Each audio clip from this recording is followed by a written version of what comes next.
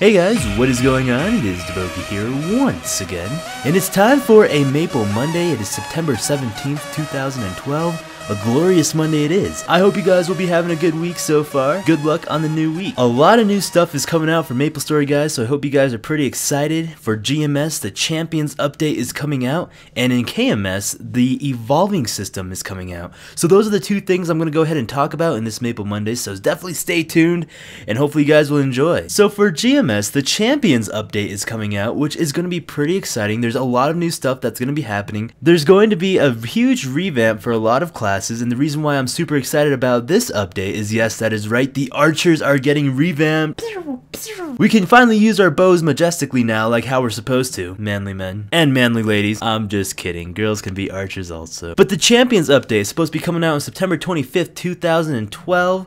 So that's something we can look forward to. So the revamps are going to be pretty intense. It seems like they're going to be really revamping on the warriors, as well as magicians, bowmen, Mercedes, demon slayers, and yes, that is right, cannoneers. So all the legends plus the warriors, archers, and magicians. So that's going to be something we can definitely look forward to. I'm sorry, thieves and pirates out there, you're out of luck. So I'm going to go ahead and go through each of the classes and kind of just say what I think is the most interesting revamp that's going to be happening and why it's so beneficial.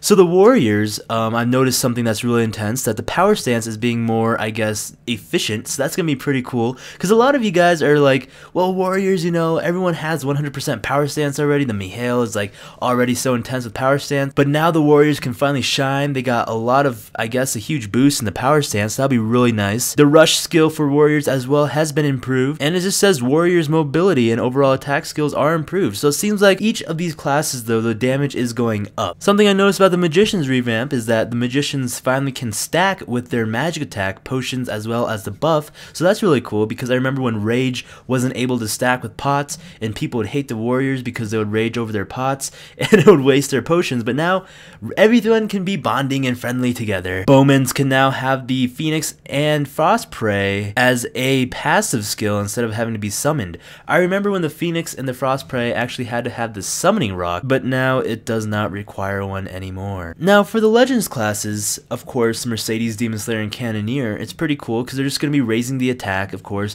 Damage is going up, so that's always nice, you know, to see that happen. But something really caught my attention is that now it says that every 3 Legend classes are able to be made. They took away the Cannoneer for a while, which was a pretty big bummer, and I'm going to tell you why. The Cannoneer, guys, is the trick of making mesos. So when this patch comes out, I advise you guys to at least make 2 Cannoneers on your main account, or even in a mule account. The reason why I say this is because the Cannoneer's inventory space is so huge. They can carry so many things without getting the extended inventory slot. My Cannoneer is a huge mule. He holds so many of my stuff, and just think if you had a crafting mule as a Cannoneer. Those Cannoneers definitely can be the best crafting mules ever. They can craft so many items, they can hold so many items, so many materials. So definitely, guys, I suggest you to make a Cannoneer if you do not have one yet, because they will probably take it away again. In this new Champions update, PvP is coming back. It seems like it's revamped and better than ever. They're pretty impressed and actually excited about it seems like. So it seems like only a certain amount of times throughout the day you can go ahead and hunt in PvP. Will the skill renting be back? I'm not sure. Probably not, because Nexon's all on that case now. Too much skill renting going on, so that's not good. But I am pretty excited to see what they have in store for the PvP, because it says that our skills are required. So I'm hoping not our character skills, but our skills, because that's what PvP is about. It's that competitiveness is when our skills are required. They also said something about an extra potential system. This kind of really caught my attention also, because it seems like they're trying to add another line to the potential system. I'm not sure if that's another line only from 2 to 3, but maybe potentially 3 to 4. I hope not. That would be pretty crazy. A lot more cubing will be required, but that's what it says. So maybe there'll be 4 lines, but I really highly doubt it. I'm thinking that it's just saying 2 to 3, but of course we'll go ahead and find out pretty soon here. The Fusion Anvil is pretty cool. It's also coming out with the Champions update. The Fusion Anvil is actually something that I saw in Guild Wars 2, this game that I've been playing for a little bit. You can actually take 2 items and transfuse them and transfer the stats on one item to another item, just in case if you don't like how the other item looks. So this is pretty interesting that they did this, because there's a lot of items out there that we think, oh wow, that item just looks totally cool, but the item that I have right now is way powerful, but it just looks like poop. What do I do, you know? Do I just swing my poop stick all over the place, or do I use my really awesome, flashy, beautiful pony? So now you can change all that stats to the poop from the poop stick to the pony, so the pony will be super powerful and the poop stick will be just a poop stick. So I'm kind of thinking, like, I want my level 130 weapon to have the looks of a level 10 weapon, but has the stats of a level 130 weapon. Wouldn't that be pretty interesting? I don't know if you can do that, but I think that'd be pretty cool. And of course, the last little nitbit on the Champions update is a pet dye is coming out, so that's, I guess, another little add-on there that you can go ahead and abuse your pets and color them with love and make them all different colors of your choice.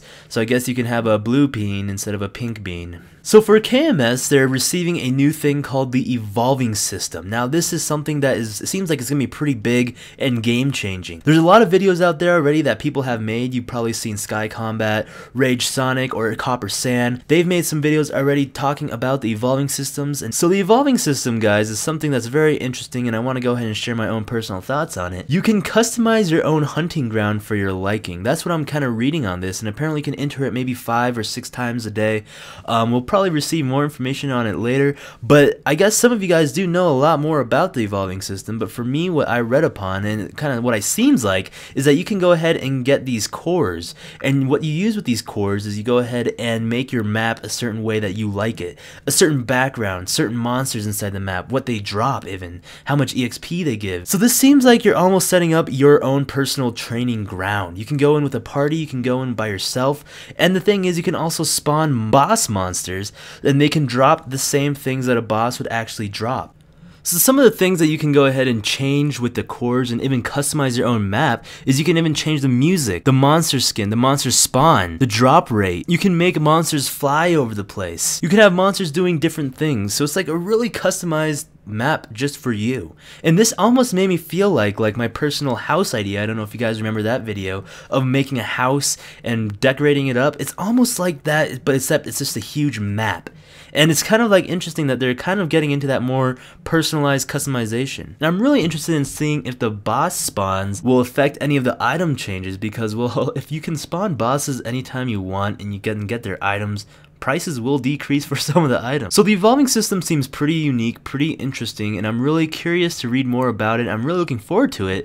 So definitely I will be reading up on that, and we'll go ahead and venture in more on the Maple Mondays on probably the evolving system once it gets more in depth and we have more of a clue on what it does. Something else that's coming with the evolving system is that also they're changing up the squad requirements for going into boss maps, so that, remember, you had to get like 6 people or 5 people in a party in order to fight Zakum or Hilla or Von Leon. Well, apparently they're saying that no more 5 people parties are required. You can just go in by yourself. That's taking away, I guess, the party aspect of fighting a boss, but you can definitely just go in and solo it yourself if you want to. Also, they're adding secondary weapons for classes, so this means that each class will have a secondary weapon. I'm not sure what this means, if they can just change to a different weapon, like a two-handed sword or one-handed sword, or if it's going to actually be something they can equip somewhere else, and they can use it both at the same time, like a Demon Slayer with the shield and the sword. Well, guys, this has been Maple Monday, and I hope you guys enjoyed it, and I hope you guys found something interesting about it. But yeah, we have a lot to look forward to in Maple Story. Seems like Nexon is doing still a good job to pushing out content and still trying to just maintain updates, so that's good. But we'll see where this heads us. We got the Champions update coming up for GMS, as well as the evolving system for KMS, so lots of new things we can look forward to. And let's just find out when they're going to be releasing some new archer classes for us manly men out there. Well, guys, like always, thank you so much for watching. This has been DaBoki on Maple Monday.